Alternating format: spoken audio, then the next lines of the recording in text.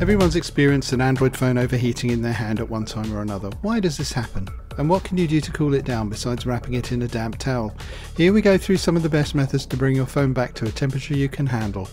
Hi, this is Phil from Make Tech Easier, and here are our fixes for when your Android phone is overheating.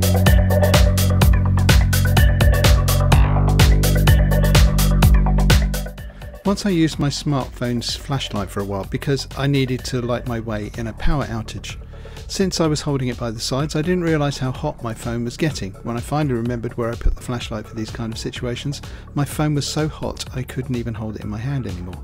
There are always going to be situations or apps that cause our devices to overheat, but knowing how to cool down a hot Android device is a must. The first thing we have to figure out is where the heat is coming from. This is going to determine where the problem is located, which will help us find the right solution. Check which apps are using most battery. Overheating and battery power are often connected. CPU and graphics intensive apps, most notably games, will put extra strain on those components, heating them up as well as causing batteries to deplete.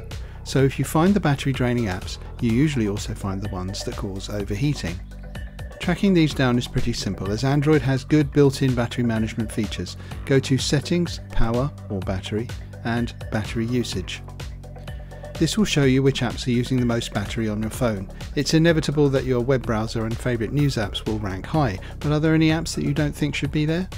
It's possible these apps are running in the background and heating up your phone without you knowing. If you find these apps in this list, uninstall them. Another thing you can do in the power menu is battery optimization, which greatly cuts down on the background activity of apps on your phone. Don't use third-party chargers and cables. The micro USB cable chargers shared by most Android devices are great largely because they're universal, but that doesn't necessarily mean you should just use any old cables and chargers for your phone. If your phone overheats while charging, you may want to look into this. Different chargers have different wattage and are optimized for different devices. Ideally, you should use official chargers and cables from your phone manufacturer, but official hardware for other phones should be okay too. Avoid cheap chargers from eBay that cost under $1 and third-party hardware from obscure brands. Cool your Android device with Cooler Master. Cooler Master is an app that helps you cool down your device when you feel that it's getting too hot. When you launch the app, the first thing you are going to see is the temperature of your device. Below the temperature, the app will also inform you of the and CPU percentage. At the very bottom, you should see a button that says Detect Overheating Apps. After tapping that, it will scan your device and tell you what apps are causing your phone to overheat. Keep your device in a cool place. Where you put your device is also important in trying to cool it down. There's no point in using Cooler Master if you're going to put it near your window where it will get direct sunlight. To cool your device even more, try taking it out of its cover so the heat has a chance to escape. Some cases have a tendency to keep the heat in. Never cool down your Android device this way. If your device is really hot, you might be tempted to put it in the freezer or fridge for just a minute or two. You might even have a timer on so you can take it out on time, but this is what the experts call an awful idea, since your device runs the risk of collecting moisture or you might even strain the components. It's just common sense really.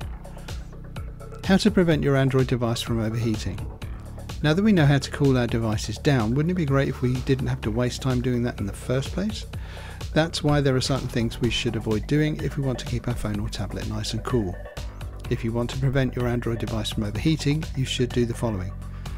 Take out and inspect your battery from time to time. Make sure it's not leaking or bloated. Changing your device's battery every 1 to 2 years will increase your phone's life and decrease overheating. Remove the case when charging. Disable unwanted features. Lower your camera settings. If they're too high, they can help prevent your phone from overheating. Try not to play games for too long. Conclusion. When my phone gets too hot, I automatically turn it off until it cools off. After that, I follow the tips mentioned above because my main goal is to cool down my phone, and turn it off for a few minutes always does the trick. How do you keep your Android device cool? Let us know in the comments. If you like this video, then please click the like button, leave a comment, and also perhaps visit our Make Tech Easier YouTube channel for more guides, tutorials and lists about all things tech. We cover Windows, Linux, Mac, iOS, Android and every weird little thing in between, so we'll almost definitely have something for you. Plus, if you feel so inclined, hit the subscribe button, never miss our latest videos, and hey, why not hit the notification bell too to be alerted immediately when new videos hit the channel. Okay, as always, thanks for watching. That's it for now. See you next time.